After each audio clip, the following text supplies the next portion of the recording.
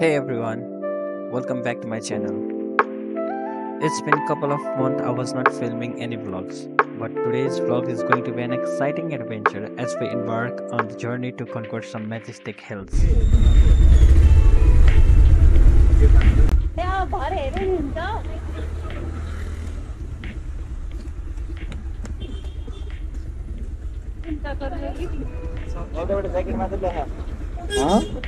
त्यसले चिसो हुन्छ यार यसले मात्र त चिसो होला नि त अहिले त हुँदैन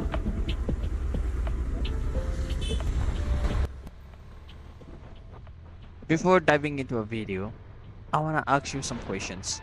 Like, what do you think when you hear the word travel?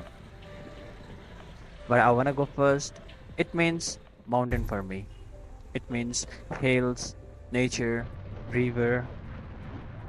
But more than that, it feels like life. It's a connection to that place, or more important, being a dream being achieved. I have always been drawn to the beauty of heights and the breathtaking views they offer. So, join me as we explore the trails of climbing hills. यताबाट माथि उता नगरकोट जाने बाटो हो यताबाट crossing बसमा जानु भएको छ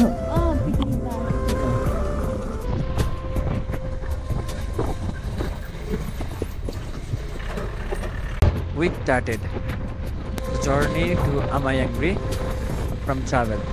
हामीले ट्राभलदेखि सुरु गरेको यो यात्रा जर्सन पौवा मेलम्ची अनि सिन्धुपाल्चोकमा रहेको हेलम्बु हुँदै आमा याङ्ग्री रिसोर्टसम्म पुगेका हौँ। यो ट्रेक चाहिँ 2 दिनको हुनेवाला छ। Hopefully you will enjoy the whole video. Let's watch. ल जान्छ या जान्छ कुन गालो भाइ बजार के हो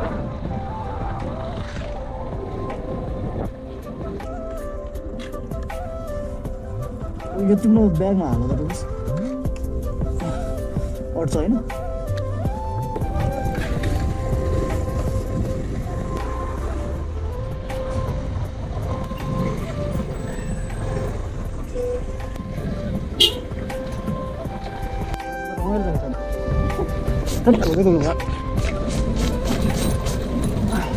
हजुर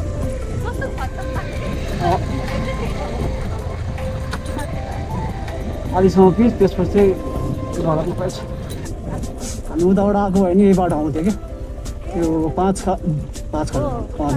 0 किलोको बाटो यता आएर जोडिने क्या लास्टमा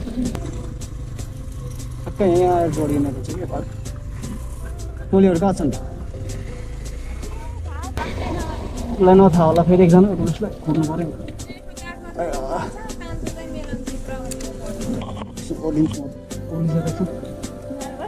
गाह्रो होइन यो पेन मिलाउनु पऱ्यो कि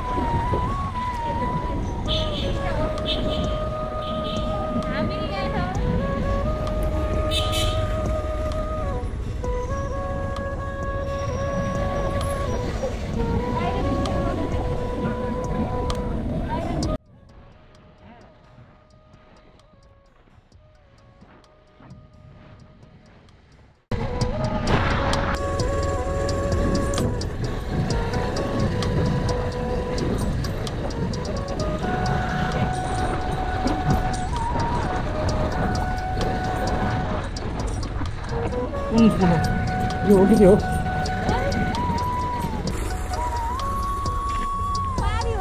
कुन हो यो पुल हो कि कुन हो सोध्दै माथि सोध्नुपर्छ जस्तो छ।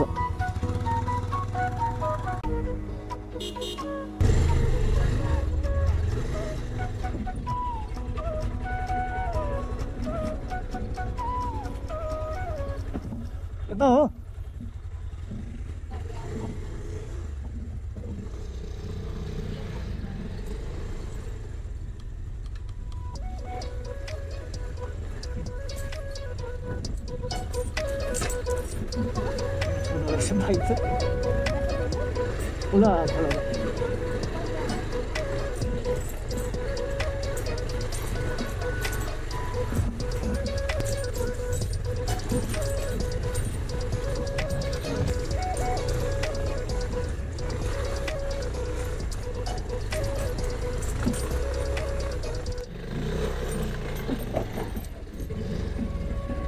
पोज कस्तो माथि राखेको क्या तपाईँले यार बाइक यार। यो बाटो हो कि यो बाटो कुन बाटो? बाटो कुन हो यही होइन? आमा याङ्ग्री।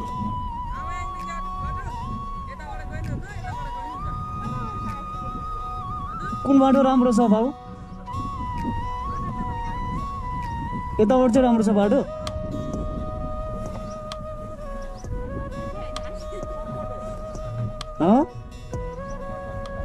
अनि बाटो यो राम्रो छ अरे। यो कस्तो छ बाटो यताको?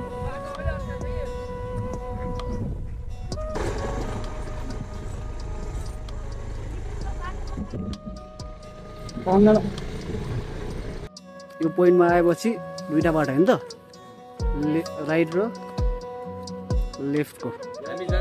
हामी यो कुन हो? हेलम्बू माउन्टेन रिजोर्ट लेफ्ट बाटो होइन त? लेफ्ट बाटो हुँदै जाने रहेछ माथिल्लो।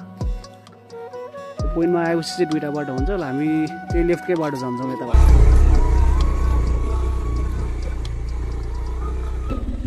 यो दुईटा बाटो आयो।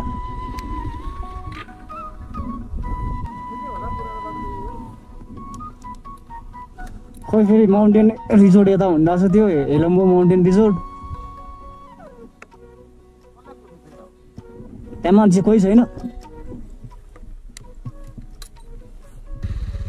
के बाटो हो?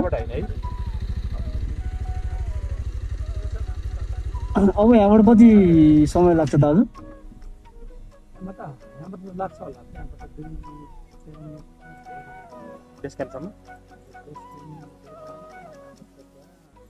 त्यसकामदेखि हिँड्नु पर्यो होइन?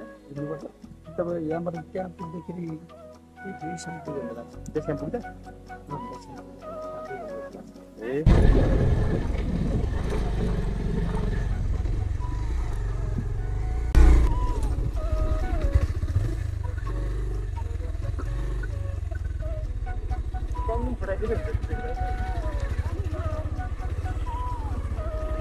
यो के यो एउटा बेस क्याम्प हो रे? यो कहाँ छ अरे हजुर बेस क्याम्प?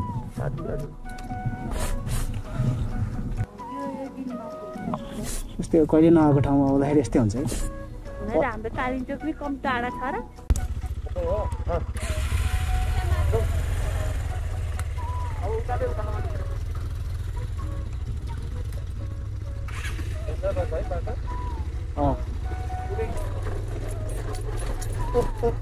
सैलिङको बाटो यस्तै हो रे बाबा। याङ्ग्रीको बाटोमा धुलो उडाउँदै आएको हामी घुम्न। आमा याङ्ग्रीको बाटोमा धुलो उडाउँदै। डेस्टिनेसन भर्खरै सबैले थाहा पाउँदैछन् होइन आमा याङ्ग्रीको। अब बिस्तारै बिस्तारै इन्फ्रास्ट्रक्चर त्यही अनुसारले डेभलप हुँदै गयो भने त लोकल टुरिज्म पनि प्रमोट हुने भयो। ठाउँ पनि राम्रो हुँदै गयो। यस्तो मोर आउँछन् नि है, धेरै टुरिस्टहरू आउँछन्। नजिकै छ नि काठमाडौँबाट। दर्शन बाबाको बाटो भएर मेलम्ची झरेर आमा याङ्ग्री भनेको त नजिकै हो, तर बाटोले गर्दाखेरि अलिकति टाइम लाग्ने भयो क्या। अब त सबै राम्रै हो। यो ठाउँको नाम चाहिँ झ्याल्सा अरे। खाजा ब्रेकमा बसेर हामी यस्तो पर्छ। यहाँ खाजासाजा पाउँछ, खाजाहरू खाँदा हुन्छ होइन। अब हाम्रो भोलिको डेस्टिनेसन भनेको चाहिँ ऊ त्यो यो पिक हो यता आमा याङ्ग्री पिक त्यही गरे यो चाहिँ कुन हिमाल हो हिमाल त थाहा छैन मलाई आजको नाइट स्टे भनेको चाहिँ हाम्रो तार्के यतातिर छ अरे अझै यहाँबाट चाहिँ हामीलाई 1 to 2 आवर्स जति लाग्ने भयो अरे यहाँबाट राइट त्यो हेलम्बु माउन्टेन रिजोर्टको बोर्ड हेर्दै गर्दा आउँदा नि हुन्छ हो मान्छे बाटो छुट्टिँदैन जहाँ हेलम्बु माउन्टेन रिजोर्टको बोर्ड हालेर डाइरेक्सन दिएको छ नि त्यही वे फलो गर्दा हुन्छ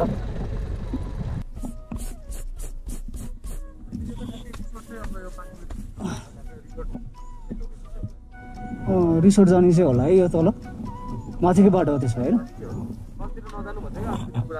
कुरौँ न त आएकै छैन केटाहरू कति राम्रै बाटो आयो त्यो गाउँमा आएपछि चाहिँ राम्रै बाटो रहेछ जति भयो भने स्वेटिङ गराएर त्यसमा बाटो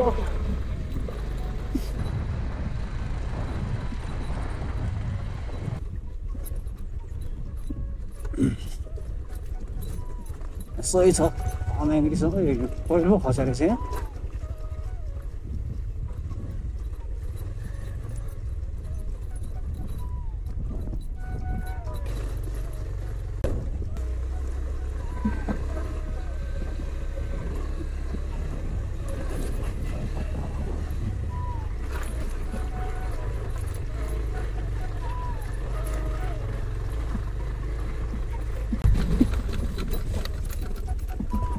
तेबाथाङ नयाँ बस्तिम्बु तार्के ग्याङ यताहरू छ लाङटाङ नेसनल पार्कमा आइसकेको छ हामी कुर्नु है एकछिन अब उनीहरू त अलिक पछाडि नै छन् कुर्नुपर्छ किन लाग्नु त्यो एउटा भिड चाहिँ डेन्जर रहेछ त्यहाँ साइडमा त्यो ठ्याक्क घाम पर्ने के त्यो बाटो त गाडीमा आउँदाखेरि त्यो झ्यालको सिट पर्यो भने जान्छ सातो घाम पर्ने के ठ्याक्क भाइजर लाउँदाखेरि होइन भाइजर लाउँदाखेरि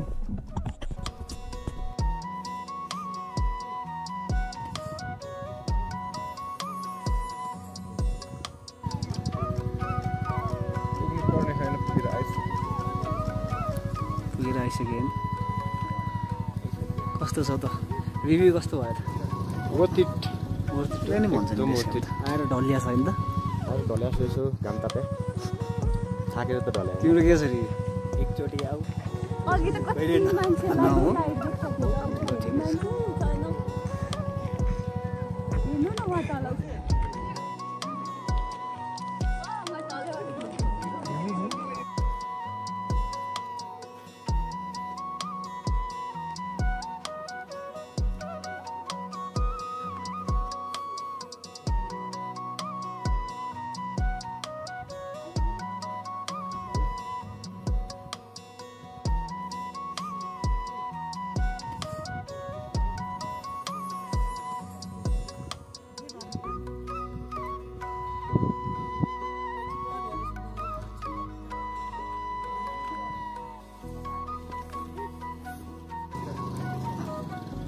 नि भन्छ नि बेस क्याम्प त